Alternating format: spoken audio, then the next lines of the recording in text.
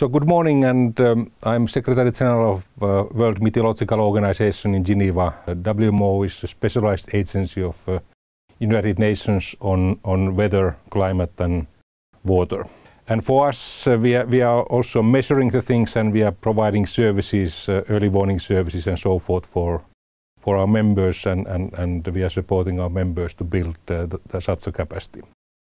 We are also the specialized agency on climate change, and we have seen fairly dramatic climate change so far, and we have been breaking records in temperatures, we have been breaking records in greenhouse gas concentrations, especially carbon dioxide.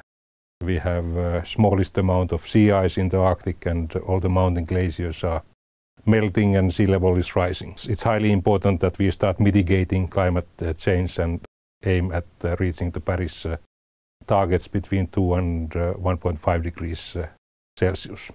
But besides that, it's highly important that we start paying growing amount to adaptation, and that's why the Global Adaptation Commission was established.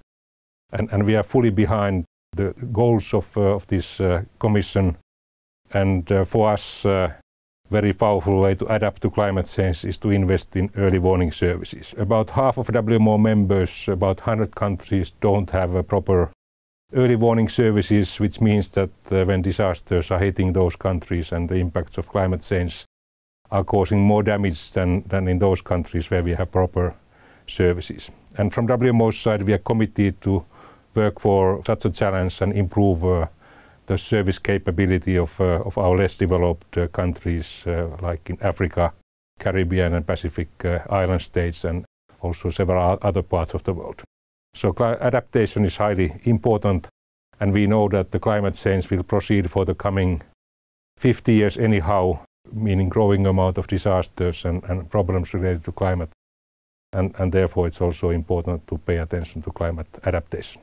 Thank you.